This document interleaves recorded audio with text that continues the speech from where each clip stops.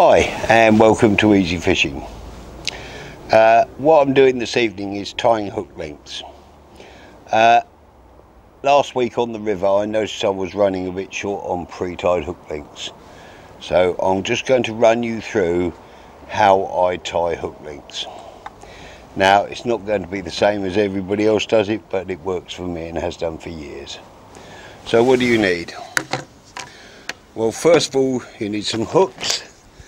And today I'm tying a size 14 Drennan Super Spade, and the line I'm tying it to Drennan Supplex Fluorocarbon, 5.6 pounds and 0.20 in diameter.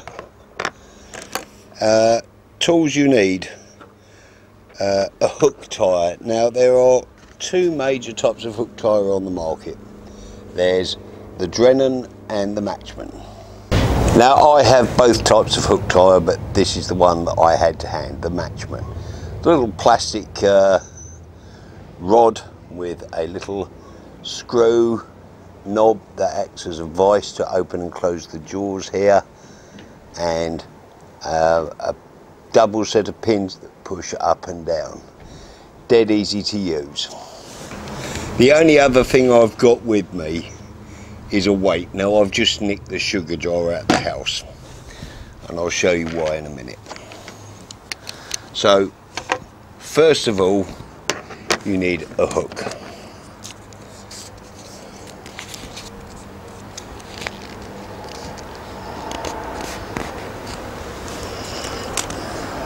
Take your hook and insert it into the hook tire. Now just put it in, screw the little vice wheel up like so, so it nips the hook tightly. You don't need to go mad tightening it, just so it can't move, so it looks like that. Try and get the hook in the center like so. Then take your line. Now the reason for this is when I pull the line off here, I want it to be reasonably tight to tie the hook with, so I'm just going to pin it under that like so, and it holds it quite firm. What I'm going to do now is take the line, this is awkward to film on my own, and pass it round the two pegs and then back towards me over the front of the hook. Now I know this isn't easy to see, so I'm just going to move the video to give you a close-up. So it goes round the two pegs like so, and then across the front of it, trapping half a turn on the hook tire, traps the line against the shank.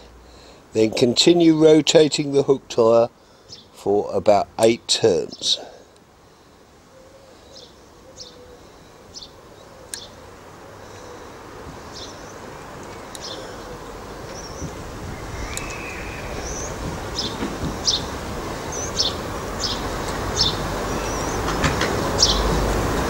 Then bring the line back underneath the loop with a hole in it, press it down, and taking the main line, pull gently. You'll see a loop starting to form. Once that pulls down to the knot on the shank, lubricate it and gently continue pulling. Then undo the clamp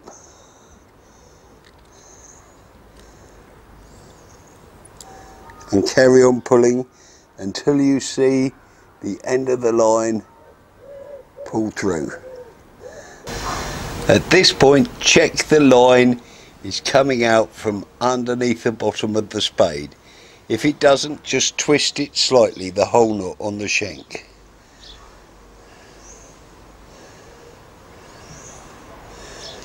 Then grasping the main line and the tag end, pull tight. And you end up with a very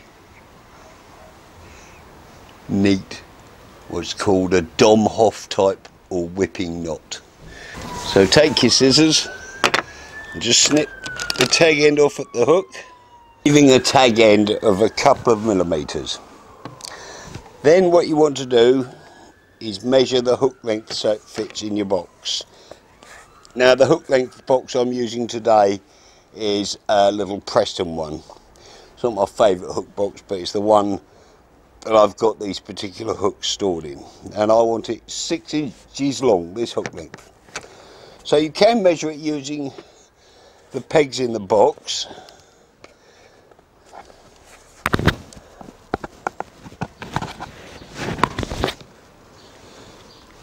I don't do it that way.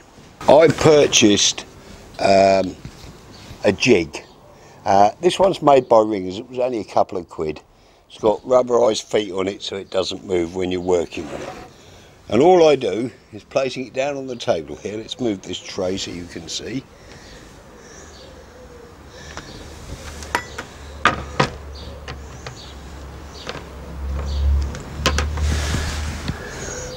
And what I do is I take the hook and place it on the 6-inch marker.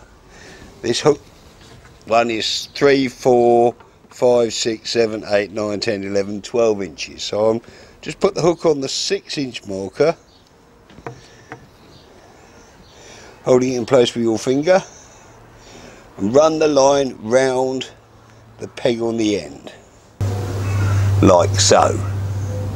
Then, keeping the 2 ends of the line pinched in your hand, lift the hook off and lift the loop of line off. Then either use tying a loop with your fingers, or in my case a census loop tie, which I prefer. Tie a small loop. Whatever knot you choose to use, or however you tie it, make sure it is a good one. So I'm just going to use a loop tie, 3-turn loop, plenty of lubricant. Slide it off the loop tie, make sure it's nice and tight, and snip off the tag ends. And you are left with a nice, neatly tied 6-inch hook length. Just select the appropriate place on your box. I have mine marked out in marker pen on labels. The hook on one end,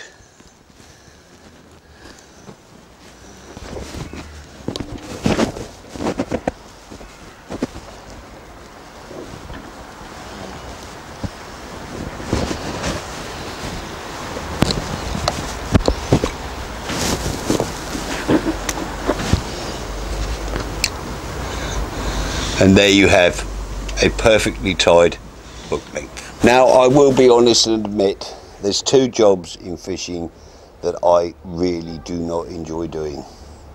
One of them is tying pole rigs and the other is tying hook lengths. But there are several reasons you should tie your own. One, it saves you money. Tying your own is the cost of a packet of hooks and a spool of line. You can tie a lot of hooks for very cheaply. The other advantage is, and this is probably more important, you can choose what brand, type, size of hook to what brand, type or length of line you feel you require. In this case it's for my pole rigs on the river, and I have found that a 6-inch hook length is about right, and that holds true for 90% of pole work. The only time you would consider shorter is maybe if you're fishing for F1s, when a 3 or 4-inch hook length might be preferable. The other thing is, too many anglers are lazy. When they're fishing, if they get a blunt hook, they won't change it, or if they get a knot in the hook length, they won't bother to change it. But if you've got a pre-tied hook length in your hand, all you've got to do is unloop it or unclip it, depending on what method you're using, put a new one on, you're fishing again within a few seconds, and that's a big advantage. So that's how you do it. It looks a little fiddly, but trust me, after you've done it a few times, it is an easy job, if boring. You can also tie hook lengths with hair rigs, to a bait band, a bayonet, a quick or a push stop, whatever you want. And I will do another on that. But this is your basic hook length tying. Now I have lots of hook boxes. I haven't got them with me. The only one I've got here is this Preston one. Like I say, it's not my favourite, but it'll do. What else can I say? It's boring, I will admit, but it's necessary. And if you buy one of these little ringer measures, or if you use a Guru hook box that has measuring pegs inside it, as does the Preston, and you're away. So I hope that was clear and easy to understand, and trust me, pre-tied hook lengths are a necessity if you are serious about catching fish. They give you the flexibility of choice which you don't always have in ready tied. For instance, I know of nobody that offers pre-tied hooks to fluorocarbon, and I am switching more and more to fluorocarbon for my hook lengths for various reasons.